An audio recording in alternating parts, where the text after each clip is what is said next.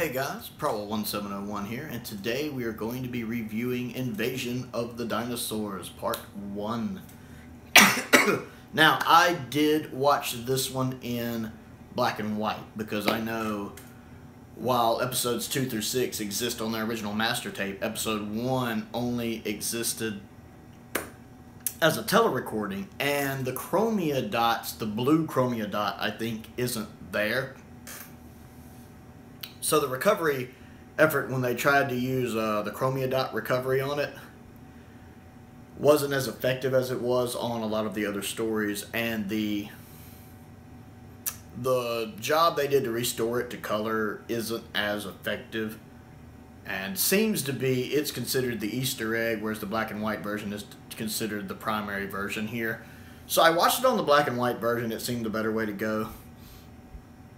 And it's interesting for me because I've never watched an episode of the Pertwee era in black and white before, which I know is not something several older Doctor Who fans would say, because for the longest time some of the other Pertwee episodes only existed in black and white.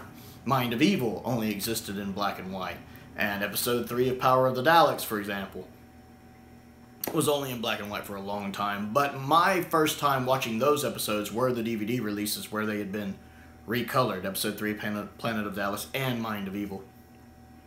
I've only seen Mind of Evil in color, aside from a few excerpts I've seen in other documentaries. So this was interesting for me, watching a Pertwee era in black and white. And it really was a little unusual. It's hard to explain, but like, the first few minutes I was watching it before I adjusted, I was like, this is so weird. I almost recorded a reaction of it, because I kept sitting here going, this is so weird. And it shouldn't be, because I watch 60s Doctor Who in black and white all the time, but for some reason, it was just weird. I can't quite put my finger on it, but it was really unusual. Pertwee, it's odd seeing Pertwee himself in black and white, and especially his hair. Something about his hairdo looked weird to me in black and white. I can't put my finger on it, but seeing that, that Series 11 hairdo of his in black and white looked really weird. I don't know why, but it did. And then, of course, seeing Sarah Jane in black and white is a little unusual too. But it was kind of, I don't know if surreal is the right word, but it definitely took some adjusting to, even though I'm used to watching 60s Doctor Who all the time. For some reason, maybe it's because in my mind I know it's not supposed to look like that. I know this was originally supposed to be in color, and maybe my mind's going, this is wrong, this is wrong, this is wrong. I don't know, but I did have to mentally adjust to it. Now, I like the fact that the title for Part 1 is just Invasion. The fact that it doesn't say Invasion of the Dinosaurs. That way, people viewing this for the first time when it came out in the 70s would have been surprised when, when you first see that little pterodon or pterodactyl or whatever it is you're supposed to see flying around there. And then you actually see the dinosaur partway through the episode. Yeah, I thought that was pretty cool. That was a nice surprise. It's kind of weird that you never have anybody tell the Doctor, hey, there's dinosaurs running around. They either don't answer him when he asks, or they call them monsters. There's monsters! I'm like, how come nobody says, yeah, there's a bunch of dinosaurs running around? Though, to be fair, looking at the actual dinosaurs, you would be like, well, they're they're sort of dinosaur monster hybrid things. They look kind of like dinosaurs, but not exactly. Would be a little more accurate. But it does strike me as plot convenience that they don't find out about dinosaurs running around sooner. Because the one guy in the building who threatens him with a gun doesn't tell him. The military people won't tell him anything. And then the other prisoner with him just calls them monsters. I like how a lot of the episode, well, I won't say a lot of the episode. Let me turn on the air conditioner. I am dying over here. Yeah, that's better. I feel like I'm about to pass out and I'm not even hot. I like how the first, 8 minutes of the episode, we have no idea what's going on. There's just nobody on the streets or anything. I loved the first few minutes of this. Like, it shows the Doctor and Sarah Jane presumably coming back from the events of the Time Warrior, not necessarily, who knows, with Big Finish. but presumably. And I like the fact that when they arrive, everything is already weird. You know, there's nobody on the streets. I love the long panning shots before the TARDIS materializes. It does a really good job of setting up, okay, something is off here. Something is wrong. I enjoy that opening. I like watching the Doctor and Sarah walking around, knowing something's off but not knowing why and trying to figure out why. I enjoyed the suspense of that.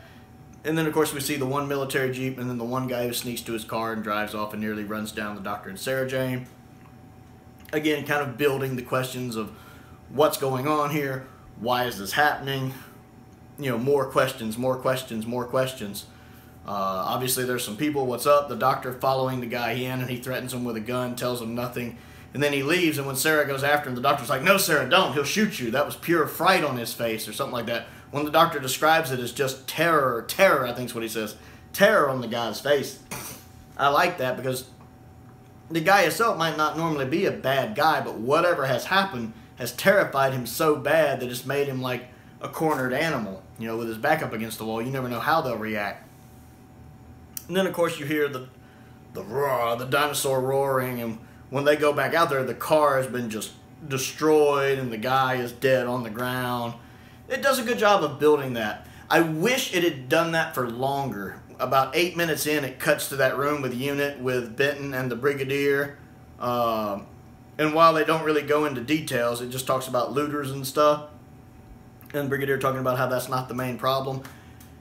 I wish it hadn't cut to that quite so soon. I wish there had been more time of just not seeing anybody, nobody out there, and the Doctor and Sarah almost alone out there. You know, I like those stories when you walk in and it's just the empty village. You know, like the beginning of the android invasion. You know, and there's nobody there when there's something about an abandoned town that's just creepy. Especially if it's in a show and they're using camera angles properly to build the tension. There's something about an abandoned town, or like an abandoned ship, like was it Mary Celeste or whatever. Something about people not being there that makes it creepy and scary and off and atmospheric, and I love stuff like that. So I wish that had lasted longer in this story instead of it jumping about 8 minutes into where, you know, it was showing unit. So we know at least some people are all right and coordinating. I liked when the Doctor and Sarah get captured and they're trying to talk to the guy, and the Doctor realizes really quick with the guy who's sitting down that we're not going to get anywhere with them. How old are you? You wouldn't believe me if I told you. I do like learning that Sarah Jane is 23 right there. That's a neat little tidbit to know. And I love when they take their photos. I love that whole scene with the photo taking. How the Doctor gets his little number thing. He does that big grin for the camera. He turns the side. Oh, the right side's my good side, my good profile. You know? And he grin.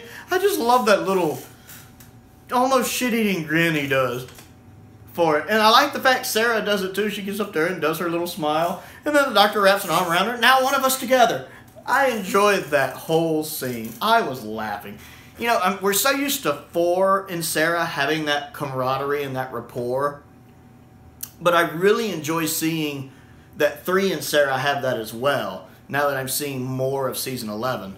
Because until recently I had only seen Death to the Daleks and Planet of the Spiders. And they have that camaraderie in those episodes. And of course seeing them together in 5 Doctors where they also have that. It was nice seeing them establish that very quickly in Time Warrior. By episode 3, I'd say, in Time Warrior. And then seeing, especially how in Invasion of the Dinosaurs, they still basically just met, but that they're getting along and kind of having that rapport and that bond forming already. I'm loving that. So I enjoy that scene for that, because I do think John and Elizabeth look like they got on pretty well, just themselves. The dinosaur effects do look although, to be honest, I think being in black and white helps them here.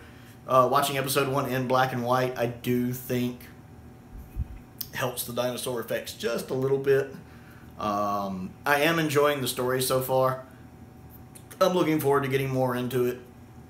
I want to give a shout out to Lance for sending it to me, because Lance sent me this and Happiness Patrol, and I very much enjoyed my watch through of Happiness Patrol. It's a fantastic 7th Doctor story.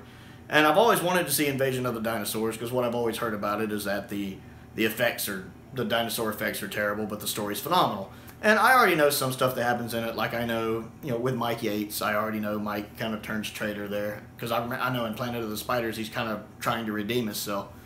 But I am looking forward to seeing more of it. I've enjoyed episode 1. I just wish it would have been further into the episode before Unit and the military really showed up. I really liked the kind of, empty town vibe going on at the beginning. I wish we'd had more of that. But I enjoyed it, other than it feeling off from it being in black and white. I'm looking forward to the Season 11 box set, because I'm sure that's going to be one of the big things they put money towards, is colorizing episode 1 properly. And that's probably the reason why we haven't gotten the Season 11 box set yet, is because even though episode 1 of Invasions of the Dinosaurs is the only one we don't have on a master tape from the whole season, it's also the most problematic one I think we have left to do. So hopefully they'll get that taken care of. We'll get that Season 11 set out soon. So, Invasion of the Dinosaurs Part 1, or just Invasion if you prefer. What do you think of this one? Do you prefer it in the semi-restored color or just the black and white version? Which one do you like better? And maybe I'll watch the partially recolored one after I finish the story and do a review on it separately, on just the color recovery itself. I've only seen bits and pieces of it. Comment down below and let me know. I always enjoy hearing from you guys. Other things to do, click the like button and the subscribe button and the bell for notifications, so you never miss out on another video. I also have a Patreon if you would like to support me on that. There's a link to that down in the description below. I want to give a shout out to 2 of my top tier patrons, Stephen Crane and the 5th Doctor.